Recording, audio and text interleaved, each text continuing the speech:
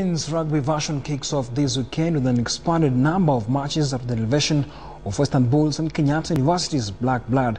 The 12 teams will play round-robin matches each. Defending champions Kenya Harlequins will open their title defense against Bulls at the RFUEA on Saturday.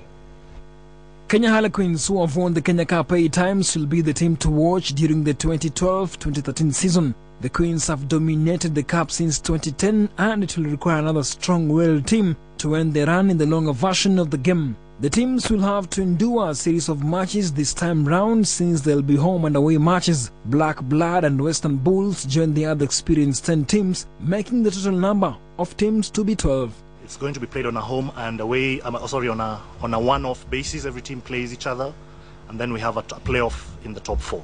Unlike the sevens version of the game, where sponsors have been trickling in, the longer version is yet to attract any, and the Kenya Rugby Union is calling on the corporate world to give it some consideration. That is why we keep developing our league to fit, to entice the sponsors. That is why this national outlook is very, very important. Kenya Cup itself currently doesn't have a title sponsor, but the individual clubs have these sponsors. So the message to the corporate community out there is that there is a property that is available.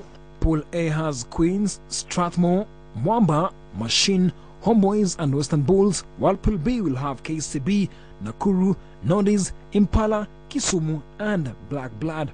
Still in rugby, the Kenya national 15-a-side team climbed up one place in the IRB rankings from position 38 to 37.